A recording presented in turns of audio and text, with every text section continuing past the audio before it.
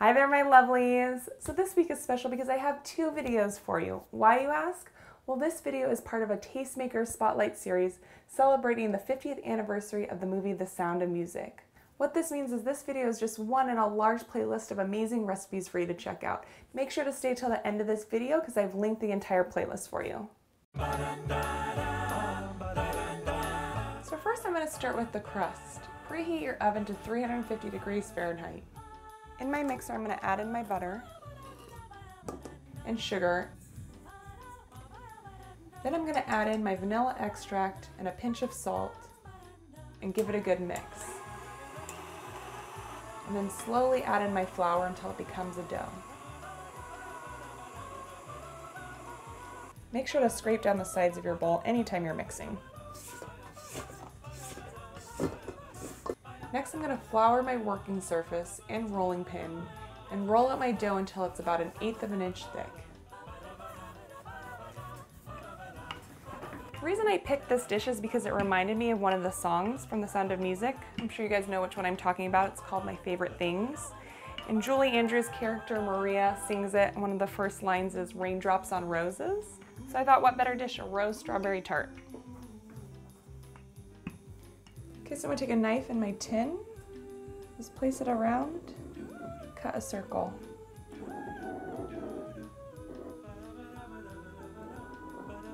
Okay, now I'm just going to take a cake spatula, break it apart. Now I'm going to add a little flour to my tart tins to make it easier for the tart to slide out, and then add the dough to my tins.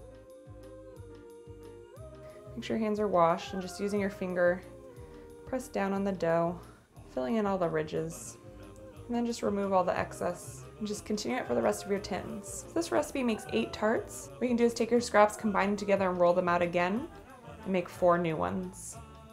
Or you can save the dough, you can wrap it up and saran wrap and save it in your freezer if you want. Then take a fork and poke a few holes in the bottom.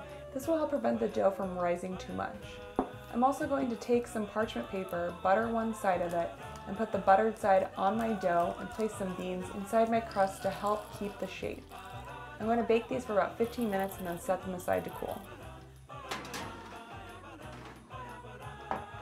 Next, I'm going to make my custard. I'm going to whisk my eggs together in a bowl and set it aside.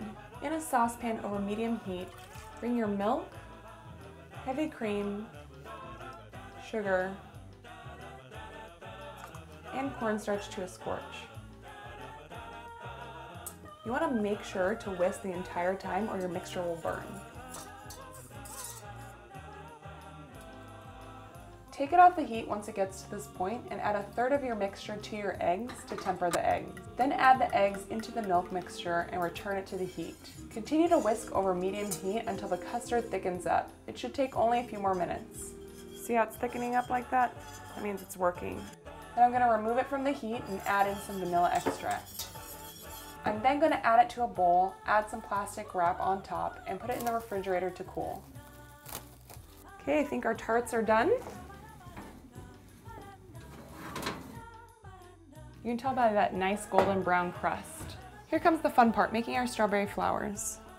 We're just going to slice our strawberries in thin strips. So my tarts have cooled, and I'm just going to save my beans. I'm going to pull out my parchment paper and add my beans back to my jar. That way next time I make a tart, I didn't waste my beans. Oh my gosh, they smell so good. So hopefully because we floured them, they should come out pretty easy. See how easy they pop out? So my custard is cooled, so I'm just going to add a little bit to my tart. I like to put the big strawberry pieces on the outside and then go a little smaller on my way in. There you have it. I hope you enjoyed this video treat. Stick around to see more amazing recipes from this Tastemaker playlist, and make sure to subscribe. You can also follow me on Pinterest, Instagram, Twitter, and Facebook. I'll leave all those down below. Bye, my lovelies.